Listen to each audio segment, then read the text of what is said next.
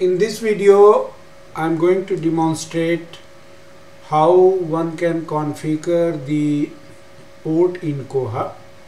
I mean to say, those who are using Koha, they might have observed that Koha has two interfaces. One is a staff interface, for which we need to define one port, and another interface is that is our library catalog, or in other word you can say OPAC, online public access catalog. So that also needs to be configured on different port. So we have to configure at the time of installation two different ports. By default in Koha only one port is configured, that is port number 80, but we need to define another port if we want to run OPAC also. So to do that, first I'll start my terminal by pressing Ctrl Alt T, and then I'll change my username to root by executing the command su and then password.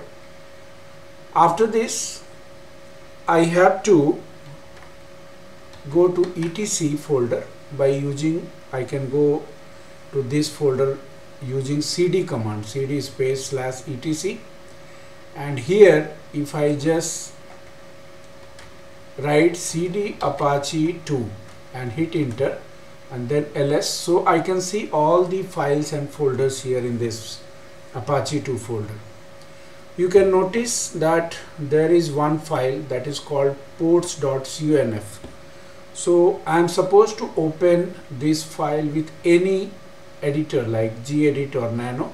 So let me open with nano ports.conf, and you can see that there are two ports already defined in this file.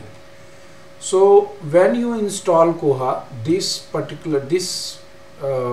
you will not find, you will find up to this only, because by default Apache contains only the port number 80, and that is executed, or you can say you will find the line listen space 80, that is the port number.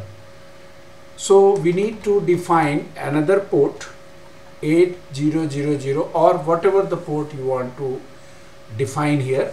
You can also write 81 or 82 or 90, whatever, but in my case I have given 8000, and then I'll just press Ctrl X and save it. So if I open the file again and just see, two ports are defined, that is listen 80 and listen 8000. So it means these two ports I am going to use for my Koha two different interfaces. So how I can set these ports for different interfaces? For that, in Apache you can see another folder that is sites available. So I will just enter to this folder by executing cd space sites available, and now I can see the content inside. There are three files in which there is a file with the name library.conf. So I am supposed to open this file. I can use any editor, so I will open this file with gedit, and when I open this, very clearly you can see that there are two instances, means for two different interfaces, that is one is OPAC and then another one is the intranet, or in other word you can understand by seeing here a staff interface, Koha staff interface. So OPAC is configured in the port number 80 and staff interface is configured in the port number 8000. In many cases you may find both OPAC and intranet containing port number 80.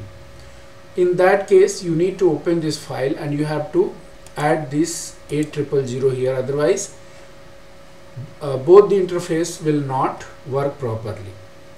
In case you want to change, suppose I want my OPAC to run on 8000 port, so I can do that. I can write 8000 in OPAC, and here I can delete 2 additional 0 and save.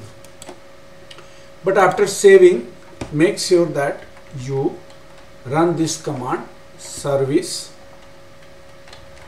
Apache 2 space restart. It means after making changes you are restarting the Apache, otherwise the changes whatever you have made will not take effect when you run the Koha. So now I open the browser,